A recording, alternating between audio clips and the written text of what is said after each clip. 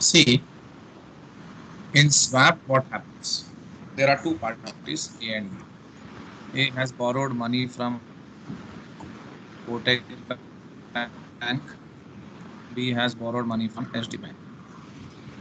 B is paying floating rate interest. A is paying fixed rate interest. Okay. So your Now voice what was breaking. happens? Yeah. Now can you hear my voice? Yes, sir. Yeah. A has borrowed money from Kotak Bank. B has borrowed money from HDFC Bank. A is paying fixed interest to Kotak Mahindra, and B is paying floating interest to HDFC. Okay. So what happens is they agree, A and B, they agree to swap payments or exchange payments. How? They first fix a notional principal amount, let's say $100,000. B is making a payment based upon market reference rate. Previously, we used to take LIBOR. Now LIBOR is not in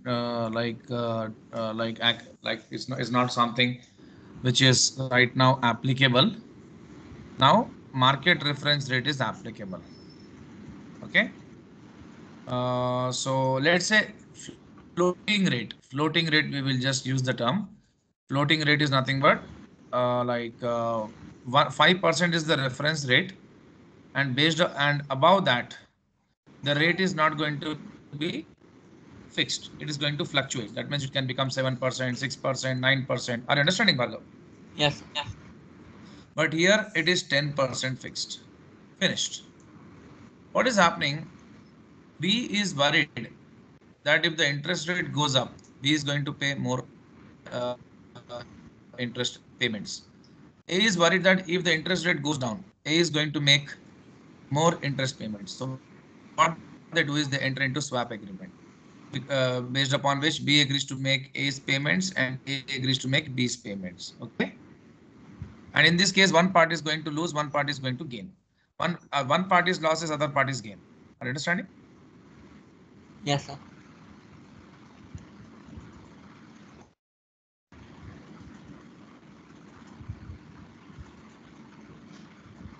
Right?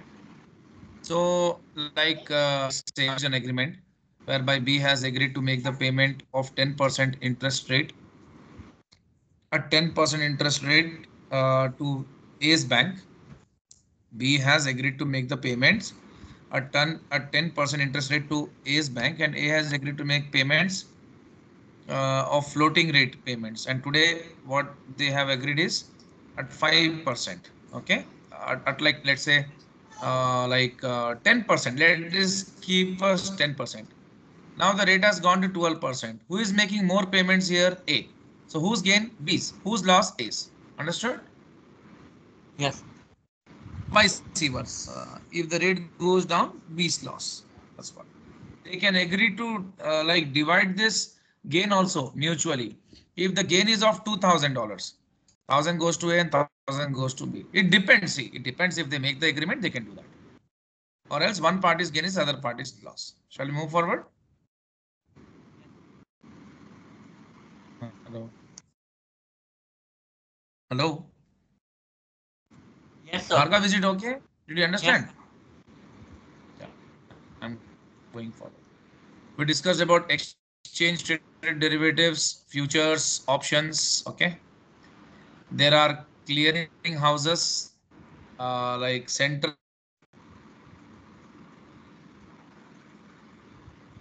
clearing houses. This is the, whenever you want to trade futures or securities will be put in that in your demat account. There is a clearing house which will be opposite position to each side of trade. That is, A is the buyer, B is the seller, and there is a central clearing house. So A has to buy the security, okay, and B has to sell the security. So central clearing house essentially takes opposite position to each side of trade. That means A is not going to trade directly with B. A is going to trade with central clearing house. Okay. And B is also going to trade with central clearing house. house. Going to ensure that and payment moves from here to here. Are you understanding? Yes, sir. Yeah. So central clearinghouse essentially takes the opposite position to each side of trade called novation, guaranteeing the payments promised under the contract. Okay. That means whatever the payments are going to happen, these people are going to ensure that it is going to happen. So the central clearinghouse requires deposits from both participants. Okay, see this functionality which I said that the money has to move from A to B and the stock has to move from B to A. That is not going to be done by central clearinghouse. It is going to be done by exchange. Okay, this is a very big structure. I cannot like completely explain you that today. It's a very big structure, but you should understand that. Let's say there is no there's this exchange which is doing every functionality. Who is doing every functionality? Say, like the exchange. See, there are clearing banks also in this. Both the parties will have their own clearing banks. So I'm removing all this structure, Bhargav. I'm making these things very simple. How I'm making is both the parties have demat accounts. Both the parties are going to trade through exchange. They are going to deposit their money with the exchange as margins. Okay. Now who is going to facilitate the trade between A and B? The central counterparty, which is the exchange, and it is going to ensure that the stock what A wants to buy from B, it reaches to A from B, and whatever the money which has to go from A to B, it reaches to B from A. And who is going to ensure that all the Okay. exchange and exchange there are multiple organizations involved in this also, but let me keep things very simple here. This what is happening, the central counterparty is exchange. It is minimizing the counterparty credit risk by making them to deposit equal payments in their accounts, okay, for that particular trade.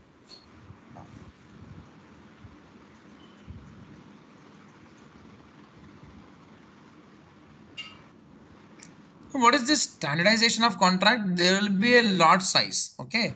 So standardization of contract. See, things are very standard in this. A lot size would be there. A time duration would be there. Okay. Generally 3 months, 6 months. So standardization of contract allows exchange traded derivatives to be more liquid and more transparent to market participants compared to customized derivatives. See, customized derivatives are are typical of which contracts? Forward. Which one, Bhargav? Customized derivatives. Which one I said? Forward.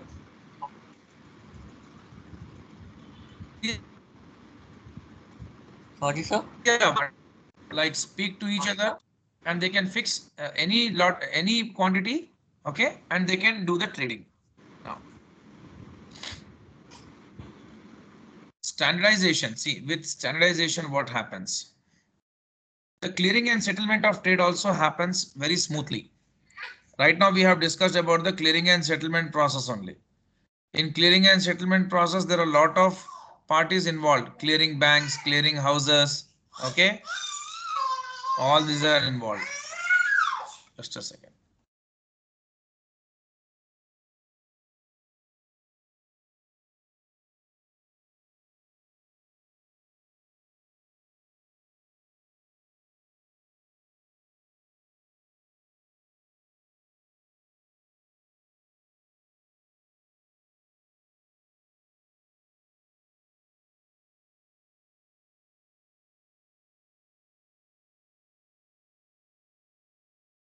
So this process is not given in details in your book, but clearing and settlement process do happens.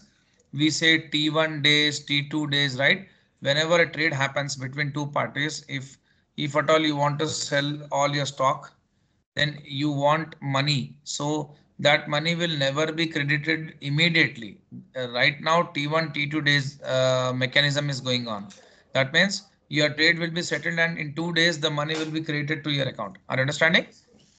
And there will be investor, and there will be this side investor. There will be the exchange is the central counterparty between them. There will be a clearing house. There will be a clearing bank, clearing house, clearing bank. And these are all the parties which are involved in the clearing and settlement process. So like what happens if this investor wants to buy the stock? So this investor has to put that in the demat account, okay, and then like has to deposit the margin amount. This guy also has to deposit the money in the margin account, okay. And then who is going to ensure that the money is going to reach from one party to another party? The clearing bank. From here the money goes to exchange, from exchange it goes to the clearing bank of the seller, and from here the stock goes to clearing house, and from clearing house to exchange, and exchange to clearing house of this particular investor. So this happens, this particular process happens, and all these parties are involved in this clearing and settlement process. But the point here is they have to ensure that all the things are settled, okay, in the timeline, and no party is defaulting, okay. That increases the trust, isn't it so? What are dealer OTC market for derivatives? Here you are not going to trade through exchange, but you are going to trade through some brokers, okay, or dealers, whereby you are going to buy the stocks and sell. So forwards, most swaps, and some options are custom instruments created and traded by dealers in the market with no central location. Here you will not be finding any central counterparty. The risk is between the two people who are involved in the trade, the buyer and the seller. The risk, they have to bear the risk of default. Unlike in exchange traded, where the things, when central counterparty was the party to both the parties. Okay, like here the buyer is not directly trading with seller, and seller is not trading with buyer. In case of exchange traded instruments, there is a central counterparty between them. So buyer is trading with this and seller is trading with this. But the central counterparty is ensuring that things move from here to here and things move from here to here. But in case of OTC markets, you can buy the stocks from the bank, from brokers, from some dealers, okay, and then you can sell it in the same market. Here there is no clearing house, nothing like that, no structure like what we discussed right now, okay. And it is less transparent and more risky. Now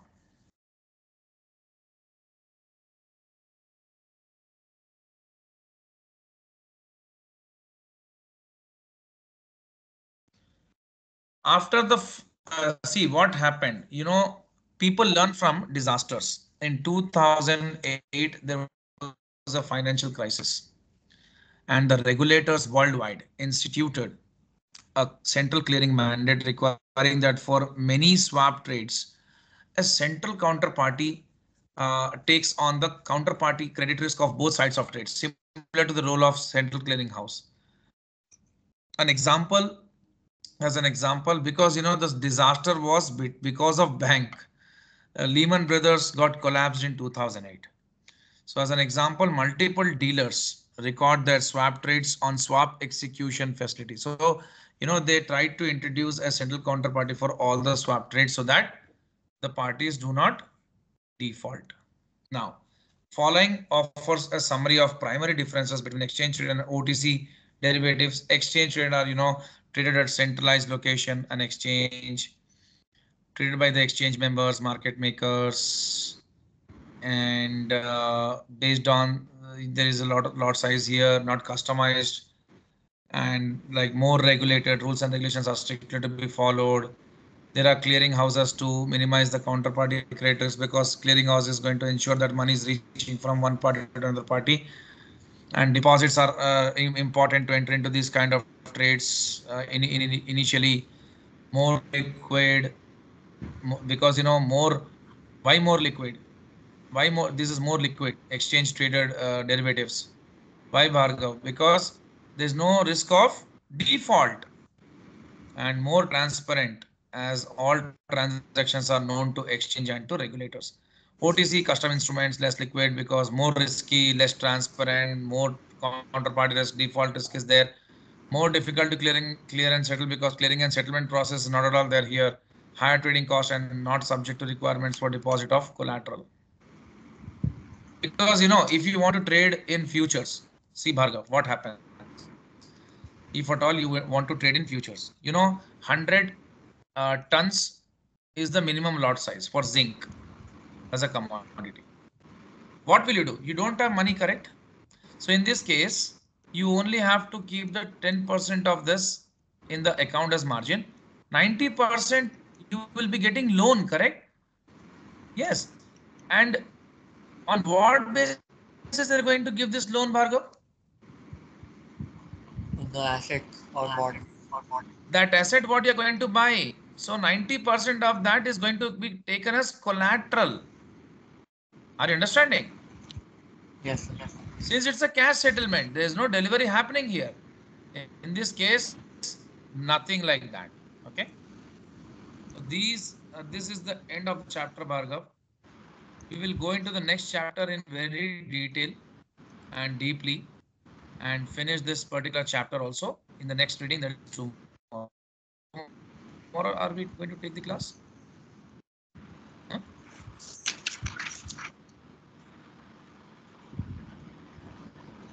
Hello. Yes, sir. Are we going to take the class tomorrow? Yes, sir, I can take the class. My next exam is on 29th. So Okay, I then. have 5 days holidays. So probably Okay, so let's do one 8. thing. Let's do one thing. Let's solve this question. Okay, we have all done options, right? Yeah, let's solve this question. Last question. Yeah. Yes. Do this. I'm waiting.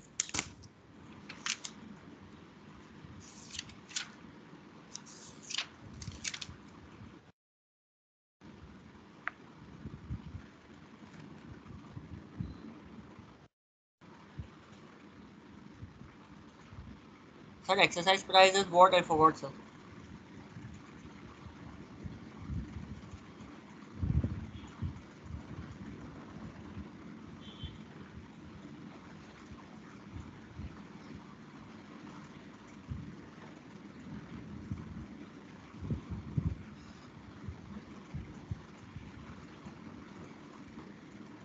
Shall I do this question? Yes, sir. Sir, and Okay, see. explain again what the long and short option is again. Long is with respect to call. Short is with respect to, see, long is you want to buy in the future, okay, at some fixed price. That is taking a long position. You want to wait and you want to gain from the increase in the prices. Short is you want to sell it, okay. Yes. Long's motive is to buy and hold. Short's motive is to sell and then buy back at lower price. Are you understanding? Yes, sir. These guys want to sell at higher price and buy back at lower price. These guys want to buy at lower price and enjoy the profits if the prices go up. So suppose that both a call option and a put option have been written on a stock with an exercise price of 40. So it's a call of 40 and it's a put of 40. Stock price is 40 and the call and put premiums are 3 and 0.75. So here the premium is 3, 0.75. So what is going to happen? Current stock price is 42. Calculate the profit to long and short position for both put and call with an expiration date stock price of 35 and with the price at expiration of 43. So let's say if the price goes to 35, Bhargav. So for call option, are you going to exercise? No, it's going to be worthless, right? So $3 is the minimum loss for you, the premium amount, correct or wrong? Yes, sir. See, long call, what is the amount? $3, correct? Hello. Yes, sir. So if you are long on this call, Bhargav, who is short on this call? The option Right. seller. Yes, sir. Who is long? You, the buyer. Who is short? The option seller Right, who sir. has sold you. Yeah. So the buyer has taken a long position. The seller is selling you immediately. So they have taken the short position. So minimum loss for you is the premium and minimum gain for the short is the premium what he has received. Okay. So for short, this is the gain. For long, loss. Okay, you can see here. So here long Whatever call is, means you can wait for the future to buy. yeah, buyer, he has bought a call option and want to wait. Of course, buyers would do that, right? Yes. See, taking a long position means you have purchased an option and you want to wait. Of course, in case of call option, you want to wait the price to be higher and you want to make gains out of it. In case of long position, so you purchase, long is buying, short is selling. Long position if you are taking, that means you are buying a call option. Short position if you are taking, that means you are selling a call option. Long position if you are Oh, taking, in the case of put option, you are buying a put option. Short position in oh, case of put option is something, but you are selling a put option. Understood? okay, sir. Yeah. Did you understand this long and short? Please tell. Yes, sir. And now the put. So the price is how much? 35. And what is the strike price? 40. So 40 is the strike price and the price right now is 35. So for long put, the buyer of the option, it is gain, right? $5 and the premium is 0.75. That means this is the value of the put option minus the gain 4.25, correct? Yes, sir. For long put. This is the loss for short put, correct or wrong? Yes. Of course, for long put, if it is the gain, for short put that much, if he has exercised the option, this is a loss. He has got the premium amount and lost $5. So if net 4.25 loss, correct? Yes. Bhargav, are you following? Yes, sir. Yeah. If it is 43, so for long call, he has taken 35, right? So he is getting a profit of $8 minus the premium $3, $5. $5 gain for him, loss for short call. Is it? Just a second. What's the price given? Oh, sorry. What am I doing? Yeah. Sorry. Exercise price is 40, right? My God, Bhargav, you should have told me. I'm just in uh, doing in some other mode. Okay. What is the exercise price, Bhargav? Hello. Sir, exercise price is the strike price. Yeah, that is 40 here, right? Yes, sir. The price of the stock has gone to 43. So $3 is the gain for the long call. And he is making the premium payment of how much? $3. So zero left over for him. Zero. It's a out of the at the money option. Sorry, out of, Yes. it's like at the money, yeah. And for option seller, there is a gain of $3. The entire premium he has received, correct? Yes, sir. But the problem is, whatever the from 40 to 43 it has reached. So there was a gain of $3, but again premium payment $3, zero. And for a seller for short call, $3 he received for premium, but the stock price has gone up, right? For him, it's a loss of $3 again. Because So zero. Did you understand? yes. Any doubts? No, sir. Last one. So if it has gone to 40, strike price is 40. Okay. And at expiration 43. So if the price has gone up for long put, it's a loss, right? $3. But is he going to exercise the option? No, sir. No. So the premium is the loss. Okay. And the premium is the gain for the short put. Finished? Yes, sir. Yeah, he's not going to exercise the option. He's going to let it lapse. Fine. Finished.